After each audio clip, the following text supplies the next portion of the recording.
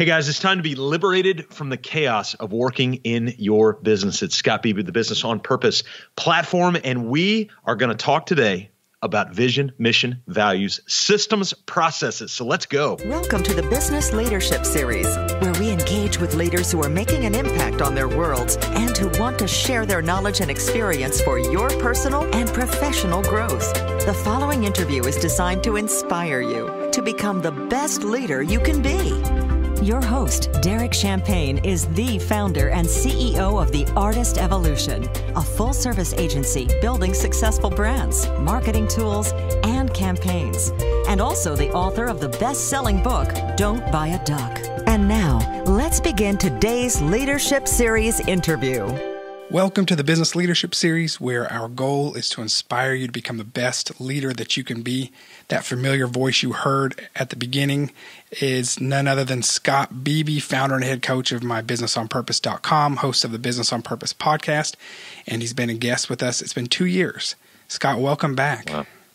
Derek, I am so excited to be back together. I love what you're building, what you do, and the fact that you would share it with us is a real honor. So thank you. Well, I can't believe it's been 2 years. And before we get started in, I got to tell you, and I told you this when I saw you in Nashville the last time I saw you, I had you on as a guest, and then you introduced me to another guest named Aaron Walker, and then the past 2 years I've been in that mastermind and doing things with it was just a whole roller coaster. And I started putting the pieces together and thought, I don't know if I ever told Scott that. So I told you last time I saw you, and you said, I did? Yeah, you do remember that, but I got to thank you for that, because I had been prayerfully looking for a way to be out of isolation as I was growing my company, doing all these things like many guys that come into that group, and that was just the right timing for me. So all the way around, it was just awesome how it happened. So Derek, that's the podcast episode right there. I mean, we could wrap it after that statement right there to say, get me out of isolation. Right. Because, man, we talk in our world about chaos all the time, is that the heroes that we get to work with are living in chaos. But Derek, a lot of times they are. We just had lunch today with two heroic small business owner. One guy who has really bought into implementation about 9 months ago on a certain thing. Actually, Jesse Cole, we were talking about him offline. Yeah. He heard Jesse speak at a local event that we put on and decided, I'm going all in. This is a $19 million home building company, 15 employees, and they went all in. And now their vendors are starting to set up lunches with him to say, how are you doing? Like, what's the magic? And he's like, really hard work and repetition, but he's not in isolation. And so what you said it from the outset, I mean, you could do a whole series just on that idea. That's awesome. We had Jesse Cole recently on the podcast. In fact, a couple of weeks ago, it was great. He's going to be on our ESPN radio show version in a few weeks. We'll run yours in a few weeks that way too. You help small business owners. You liberate them from the chaos of working in their business and help them get their lives back by articulating and implementing intentional vision, mission, value systems, and processes. Tell me a little bit about that. Okay. The short of it, the distilled version is heroic small business owners are in chaos. A couple key phrases, Derek, we hear. I mean, you're a marketing guy. You get this. What we hear all the time is I feel like I'm throwing Hail Marys every day. I'm being pulled in 17 different directions. I'm constantly putting out fires. And so we hear that all the time. Just prior to you and I getting on, we had a call with a group of architects from around the world. And then just prior to that, I had a guy who's in the roofing business here locally. Man, he was almost in tears because things are going on in his business with his dad. That's a real struggle right now. And so that chaos is something that a lot of small business owners, they really wrestle with, and they're living in, they're swimming in, and not only professionally, but even personally. And a lot of times there's crossover in that. And so the vision, mission, value systems process part of that comes in that. Derek, I think there are a lot of folks that, and we're all wired this way. We want kind of the unicorn to fly and everything to smooth out. And so when chaos ensues, we're like, where's the unicorn? And the unicorn's screaming from the side of the room going, I'm not real. And so not to burst anybody's bubble, but the reality is when you sit and write down, Ray Dalio, this book principle, so powerful, first 80 pages. It's an investment, by the way. If you decide to read that book, it's an investment of time. But the first 80 pages, I bet he uses the phrase write it down or written down, or we wrote it down 20 times within 80 pages. And that's the hard work. Seth Godin writing on a blog for 15 years, 7 days a week. Yeah. That's the hard work of being able to put things down where other people can get access to them, because only then can they help march you out of the chaos that small business owners are experiencing every day. I think word chaos, again, we both work with small businesses in different ways, and I don't know of a business, and I've been doing this for almost 20 years in the marketing in some way or another. I don't know any business, any small business that doesn't have some level of chaos before they work with you, obviously, and or that don't get bogged down by some of the things they wish they didn't have to do, or are not always surprised by, I got into this business to do this, and instead I'm stuck doing this all the time. That's why I love talking to you about these things. We help them from a marketing side, but we don't do this other side of things. And so keep going. Let's profile for me what a person's dealing with, maybe. And then some of the kinds of things that you do. But let's profile that avatar of somebody and what they might be struggling with. So setting the context, Derek, based on what you just said, because some people are going, wait a second, Derek, you said that we work with people on this side of it and Scott works with people on the other side of it. Essentially, when you look at any given thing, let's look at a house or a car. Let's take a car. And when you look at that car, there's the whole car. But then there's the wheels of the car. And so you've got mechanics that just specialize on the wheels, the rims, the suspension, et cetera. Then there's the engine of the car, the powertrain. So you got mechanics who just specialize in the powertrain of the car. Then you got other mechanics who just specialize in the auto body of the car. And so essentially there are various systems in any given business, just like there are in the human body. We've got 11 systems that make up our human body, skeletal, cardiovascular, et cetera. I'm not going to act like I know what they all are, but I know those too. And so what Derek is saying is that we work on that marketing system. And man, we're specialists. We're like an orthopedic is to bones. We know that system inside and out. Right. What we are is we're your family doctor. We kind of know a good bit about all of it. And we're not so interested in creating a finely tuned marketing result. What we're interested in is setting you up to create a process mindset so that when you get to marketing, that you can create a world-class process in marketing. And then Derek and your team, you can come in and bring just game-changing strategies to an inlaid foundational process. And so what we do in terms of helping people get out of that chaos is say, okay, let's go all the way back to vision. People say, where do I start? Easy. Vision. And then, Derek, what they do is they roll their eyes and go, oh, okay, well, I'm going to go to dinner. No. Stay with me. Stay with me. It really is. And vision is not a novelty. It's not Peter Drucker, Jim Collins, Harvard Business. It's not any of that. Vision is age old. And so if you go back to antiquity, in fact, depending on your faith background, the faith conviction I hold is that this earth was created. So there was formless and void. And God took that formlessness and void and created something now that we see. And so when I look out the back window of where I'm standing right now, what I see is gorgeous. I've got 300-year-old live oak trees in my backyard, and then my backyard kind of eventually dribbles into the ocean because we're on this little tidal creek. It is gorgeous. And all I see when I look out here, this is why I love this picture window, is I see systems and processes. I see the sun come up over there. I see the sun go down over there. I see the tide come in 8 feet. I see the tide go out 8 feet. Every 6.5 hours it does that. And so I'm sitting here watching these processes, but it all started with a vision. And so when a heroic small business owner is in chaos, the very first step is not to have a come to Jesus meeting with your team, which we're so good at doing. It's not going out and hiring the next, kind of magic bullet. It's not, taking $6,000 and putting it up on a Facebook ad. It's not any of that. You got to step back. I'm sure you see that, Derek, all the time. Absolutely. Well, if we just applied $20,000 to Facebook ads, right. No, stop, back up. Right. You got to set the vision because the proverb is true. Where there is no vision, people scatter. And if you're feeling scattered, please don't take offense. But if you're feeling scattered, it's because you don't know where you're going. Yeah, that's great. And to your point, in our particular line of work, if those things haven't been figured out, it makes it challenging for us to come in and build our marketing system because there's so many other dysfunctions and chaos that it's not functioning healthily. So they're going straight to the specialist in one area, but not addressing the whole problem as you relate to the family doctor or a holistic doctor. So that's a great point.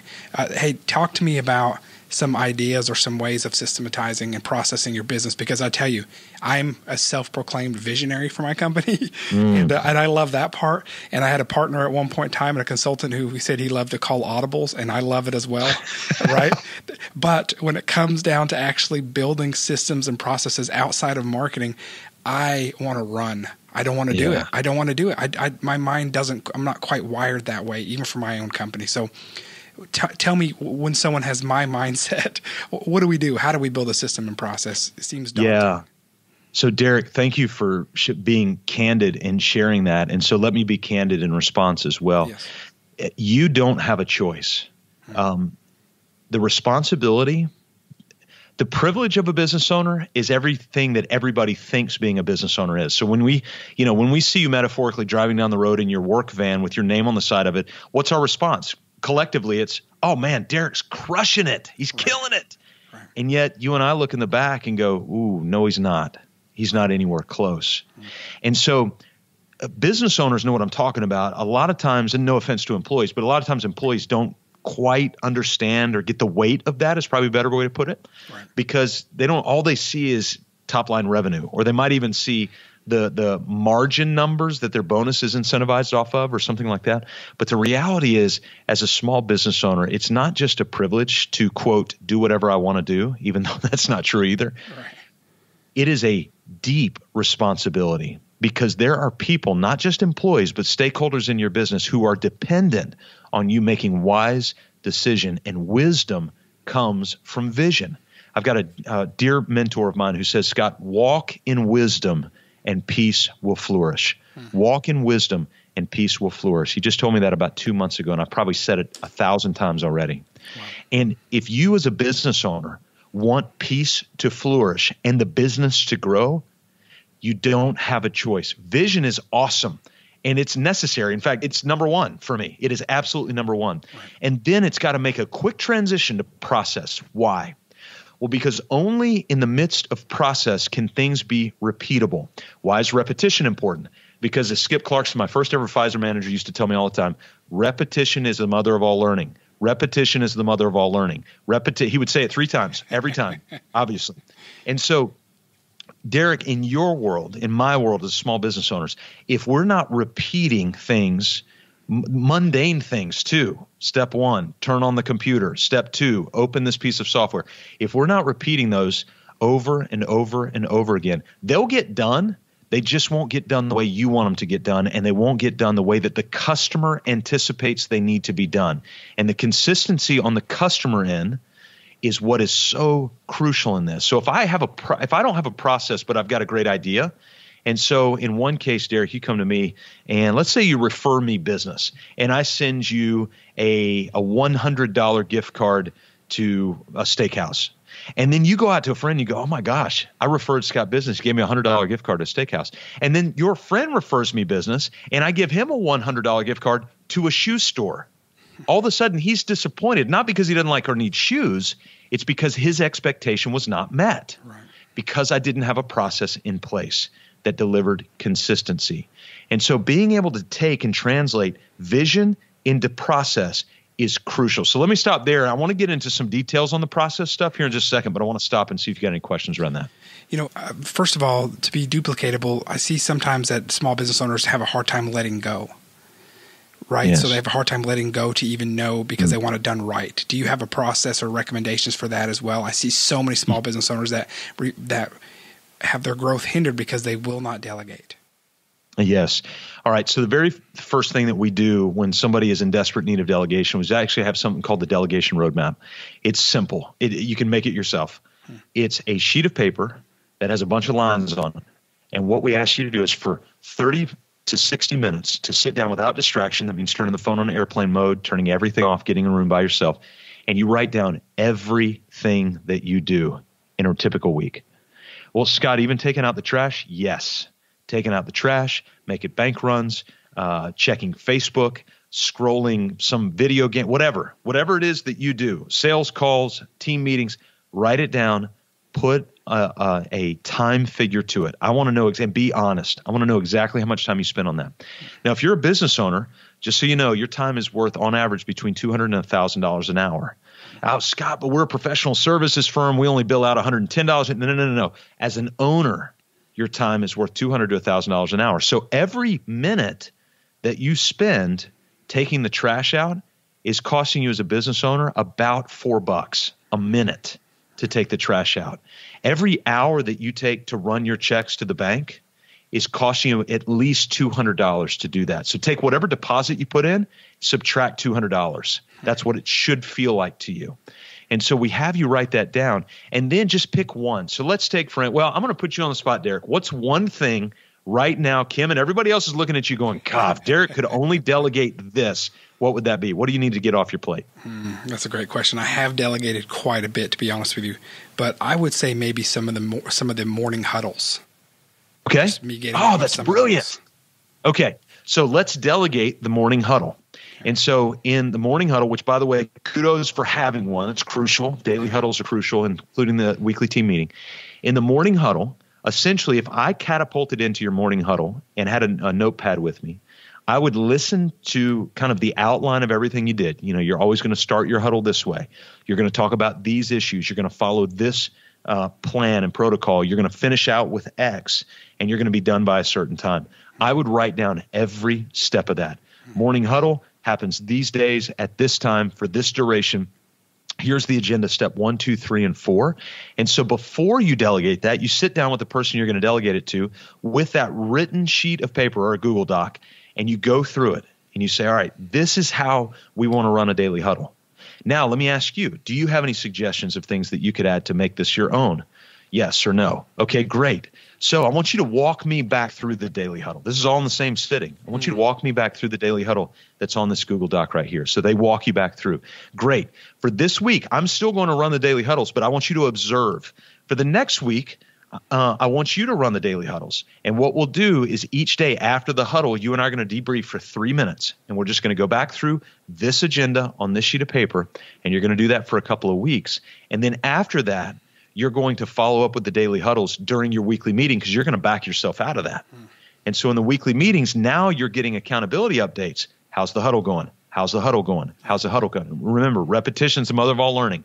Until you get to a point where that thing flies. Now, just because it takes off, Derek, doesn't mean that the process is out the window. Next month, you want to pull that process back up at the end of a team meeting and just say, hey, guys, just to review, remember this is our daily huddle agenda. Are we good? Everybody on track? Any suggestions to add? No? Okay, great. Let's move on. It's great. Exhausting, isn't it? Yeah. Wow. I love that though. I love the idea of that kind of delegation that frees up time. And you're talking about how much the time is worth. Yeah. Being a business owner, Derek, doesn't mean we don't work. It just means we work differently. Right. And we have to work on our business. We have to. Nobody else is going to do it. You have to do it. Yeah. It's not just gonna coast on and go on cruise control. And if it does, it won't happen like that forever. It won't last. No. It won't last. Hey, we've got a few more minutes, Scott. I want to talk to you. Talk to me about some of the steps in business freedom. You talk about business freedom often and liberation. Yeah. Tell me about that. Yeah. So we've got kind of 4 major steps that we follow. The first is always going to be your vision, mission, values.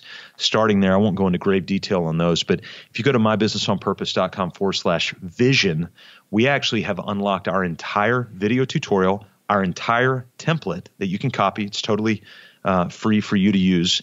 And then all we ask is if you're willing to invest 2 to 3 hours of time. That's what you need to do, 20 minutes for the tutorial, and then another hour and a half to 2 hours to actually sit down and write it out. It'll be one of the greatest investments you can make in your business and your life, by the way. And so your vision, your mission, your values, that's the first place you got to start. From there, we move into the organizational infrastructure. We've got to build that infrastructure in place. I'm talking about the good old-fashioned stuff like org charts, job role charts, master processes, roadmaps. We've actually got a dental clinic. Derek, you'll love this. Got a dental clinic.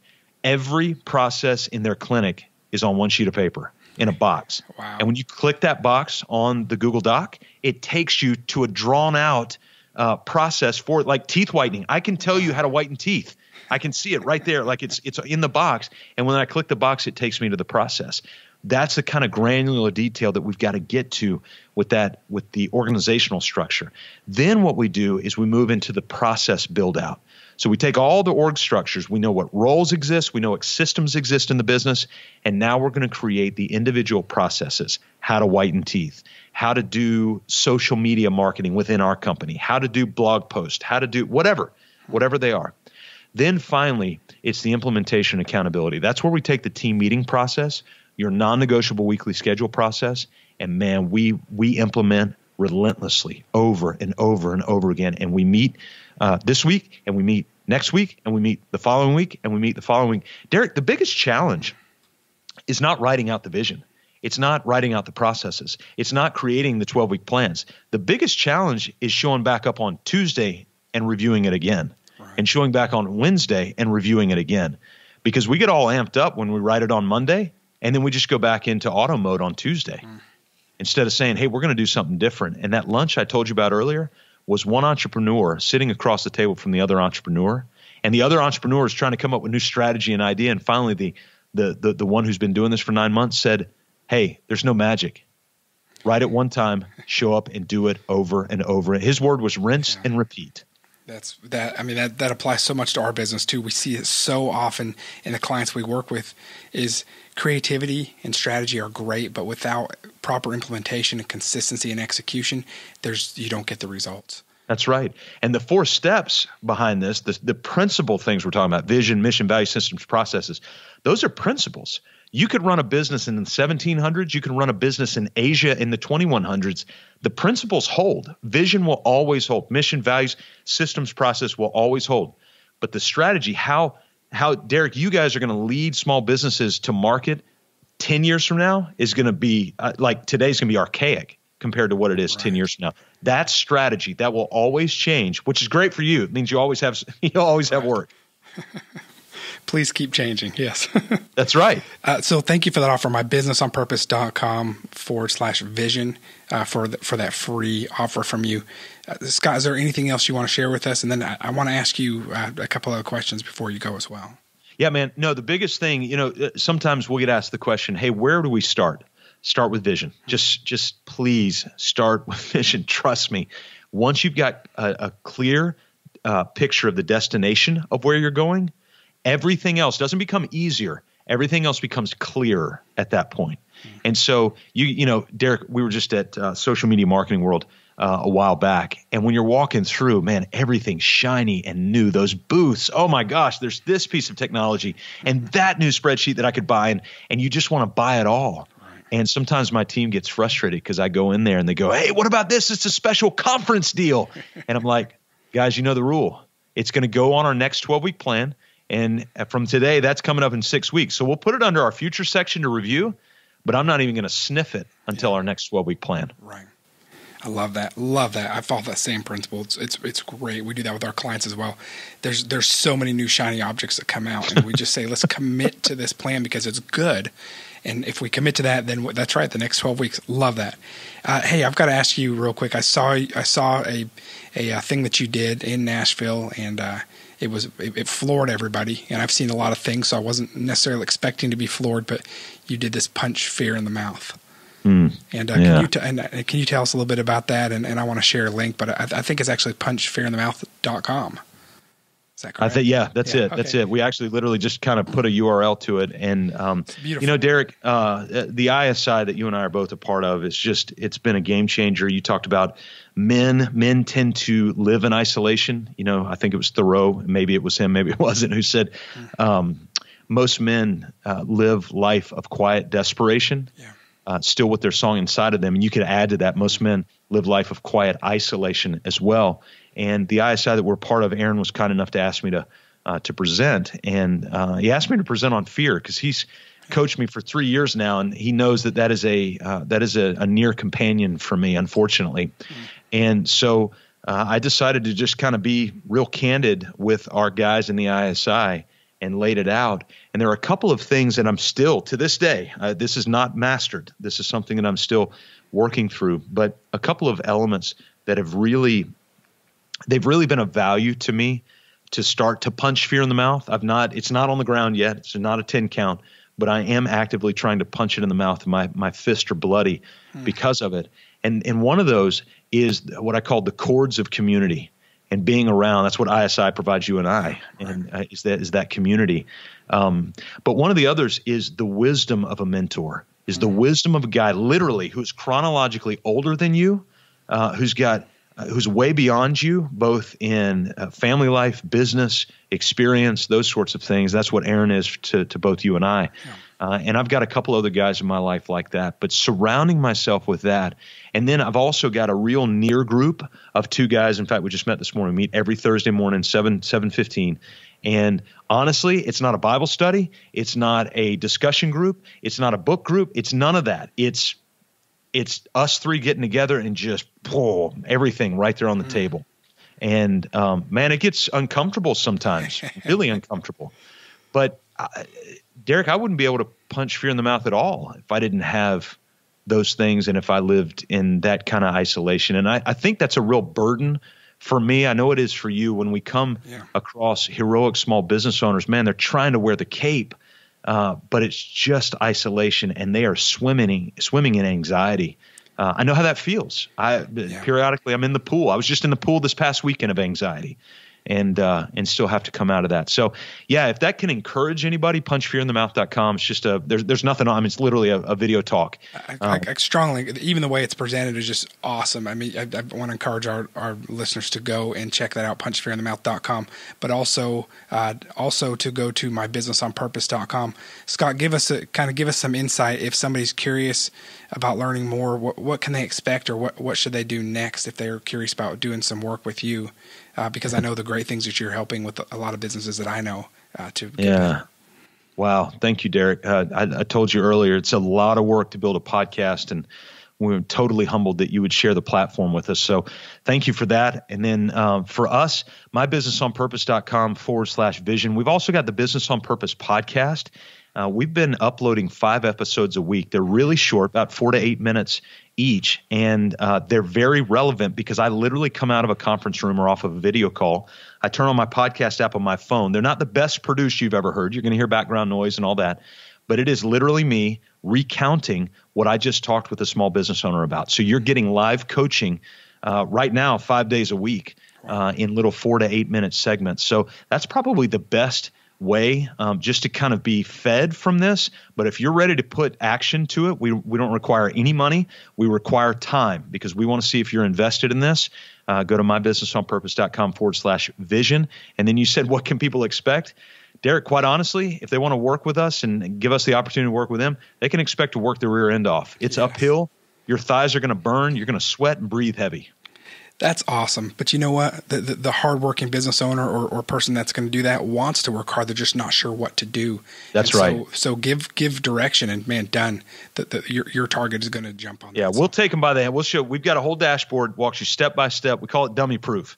It walks you step by step. You'll have everything you need if there's 2 conditions. We laugh. I'll go ahead and out these. But in our time, when we're kind of vetting and really working through stuff, we got 2 conditions. Number 1, you have to do everything we say within the first 90 days. I mean, you just got to follow our lead with this in order to get you out of the chaos. And number 2, it's crazy, but you got to have more money coming in than's going out, or else we can't make you profitable. Those are reasonable. Both of them are. Scott Beebe, thank you again. You've got mybusinessonpurpose.com/vision. And thank you so much for being our guest. And we look forward to seeing the next things that you're doing. And I want to tell listeners again, punchfearinthemouth.com. Check that out as well. Thanks, Derek. All right. Take care, Scott. You've been listening to the Business Leadership Series, where we engage with leaders who are making an impact on their worlds and who want to share their knowledge and experience for your personal and professional growth. This interview was designed to inspire you to become the best leader you can be.